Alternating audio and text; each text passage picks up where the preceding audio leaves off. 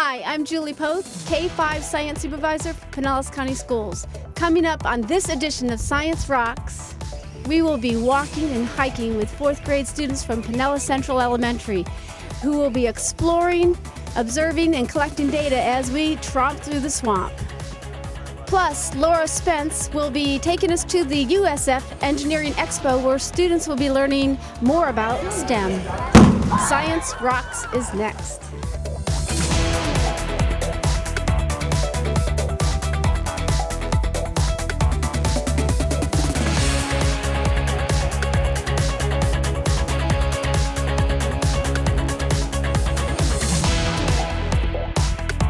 Welcome to Science Rocks. My name is Julie Poth and I am the K-5 Science Supervisor for Pinellas County Schools.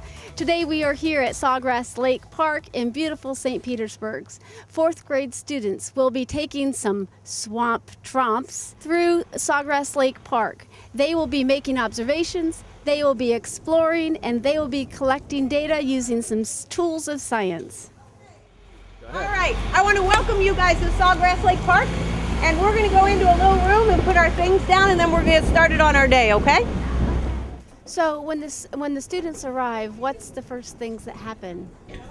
We put our things up, and then we go in the classroom, and I give them a pre-test, 12 questions, and I tell them that they're going to learn all those answers throughout the day, so that they should listen for that material.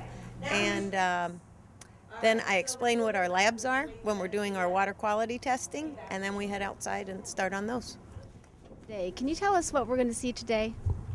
Well, each day's different. As I tell the kids, the animals aren't in cages. This is their natural habitat.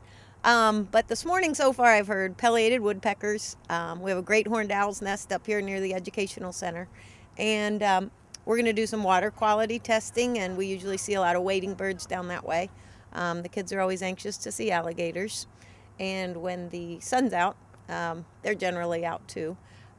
Across the canal is a bird, and we are going to get a little bit closer as long as we're quiet. You're going to set down your kit, get out your bird field guide, see if you and your team can figure out what it is, or see if you can even just get close, and then we'll talk about it. Are you going to look on the water side? Does he have long legs? Look at all the little details. It's gray color. It's not black. It's gray color.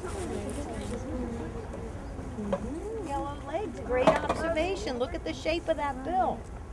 All right. I want you to look on the page. Look on the page that has the pink bird. You see the pink bird, the spoonbill? Look under the spoonbill. There's 2 herons. There's a little blue heron and a great blue heron. Do you see him? Now, where did he go? Did he fly away? Yeah. He is? That's pretty good camouflage because I can't even find him. You still see him? Oh my gosh, what a great camoufage, right? Do you see him? Yes. The dirt behind him, you can hardly see him. Now, look at the little blue heron on your field guide. You see him? Yes. He looks a lot like that, but he has white on his belly. This bird that's across the canal isn't on here, but he is a heron. But he's called are you looking at me? He's called a tri-colored heron.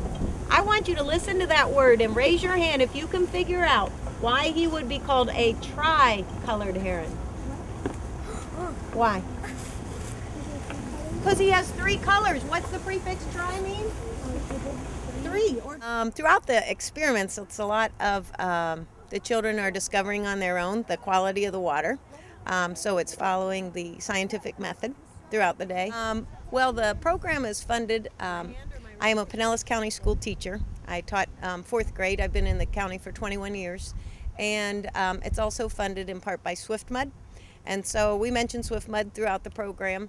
And we're collecting data because we need to let SwiftMud know if the water's not good quality, because they know it's going to filter down to the aquifer, and that's going to be their college drinking water one day. So that's our goal today, is to see how their college drinking water looks. So this is fine for your dissolved oxygen test.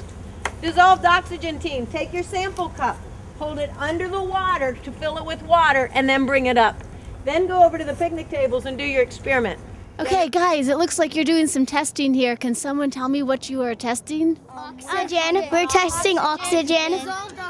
Dissolved oxygen. Why are you testing dissolved oxygen? To see the flow oxygen in the water for the fish. Oxygen, or if the water has enough oxygen or not. Okay, how are you doing the testing? Can you help me understand? How do you test for dissolved oxygen? We're gonna put the tube. We're gonna put this in the water. So there's no oxygen getting taken up from the air. So when we can put it in the little tube and then put a tab in, and then we're going to write down our observation. Show them how high the rain gauge was today. It was really high, wasn't it? Pull your tube out. It was 25. Show them how full it was. We were counting my tubes all the way up to there, so it got right there. So that would be 25.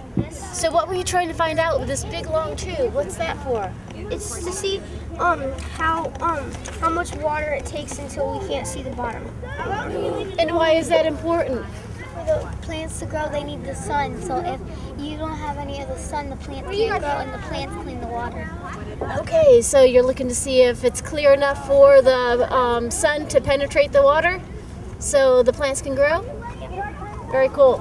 Because I could see how the legs positions are, and how the tail is, how it looks from What from position it is. Do you see anything on this picture that you don't see on the real animal? Well, on the real animal, I really don't see those. What are the characteristics on that diving beetle that makes you It has think? 6 legs. It has the body shape. Yeah, and Two it has tails. those 2 tails And it has those little pincers. Yeah, little 2 pincers. So what is your final answer? The prejudice diving beetle larva. The predaceous diving beetle larva. They were very excited to come out here. They were very excited to have some hands-on experiences learning some of the things that we have discussed before in class. They were preparing their name tags and picking up their animals and talking about whether or not they were going to see them on the field trip today. How do you feel that this field trip will support what's happening back in the classroom, and thinking about the FCAT test coming up helps supporting student success on the FCAT? I think especially when we're thinking about 5th graders taking the FCAT in 5th grade, they have to take the science portion of the FCAT, and I think that this experience for them and being able to have the hands-on experience with the things that we've learned, especially in 4th grade, it really connects. I think they're going to be able to retain that information because they were able to experience it as opposed to just, learn it and read about it in class. They were actually able to, come out here and experience it firsthand. Let's face this way. See if you can figure it. There's 2 birds over here. There's one in the water with a little red face, and there's one across the water. Can you use your field guides and figure out what they are? Yes. Look at those big, pretty feathers that come off the back of him. Do you know that at one time we shot so many of these birds that they were endangered? Come down here and look where I'm pointing. That's an alligator. Alligator. Oh my gosh! Stay real quiet, otherwise he's gonna go under. Stay real quiet. Its mom's probably around here somewhere. What do you think of that? I think it's actually pretty cool. Yeah? You'll see there's some yellow stripes on him. When alligators are born, they're black, but they have yellow stripes, and those stripes start to fade as they get a little bit older.